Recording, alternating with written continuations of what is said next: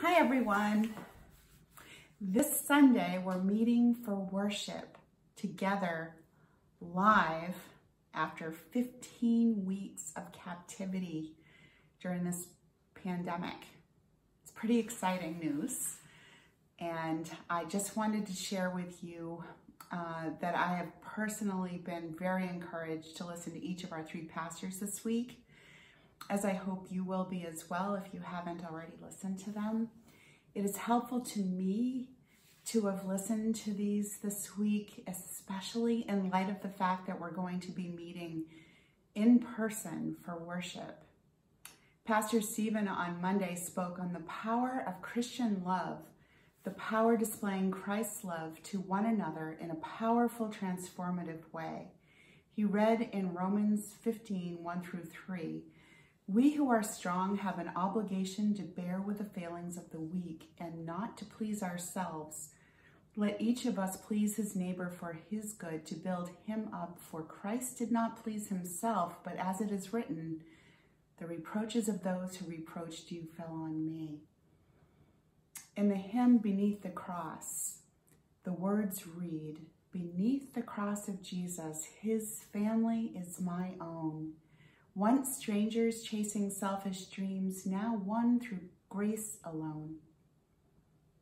On Wednesday, Pastor Grant spoke on Romans 12, and in verses 1-3, it reads, "I appeal to you, therefore, brothers, by the mercies of God, to present your bodies as a living sacrifice, holy and acceptable to God, which is your spiritual worship."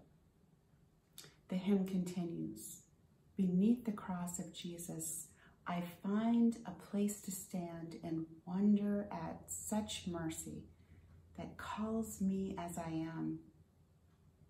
On Thursday, Pastor Ken spoke on 1 Corinthians 11, and in verses 27-29, it reads, "Whoever eats the bread and drinks the cup of the Lord in an unworthy manner will be guilty of sinning against the body and blood of the Lord.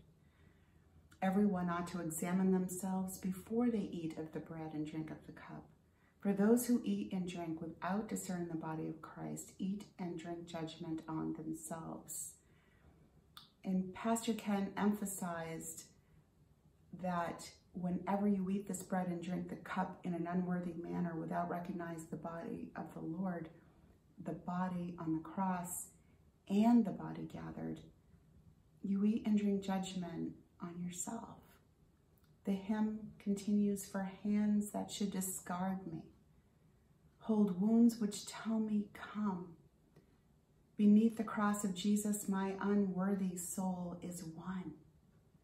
How great the joy before us to be his perfect bride.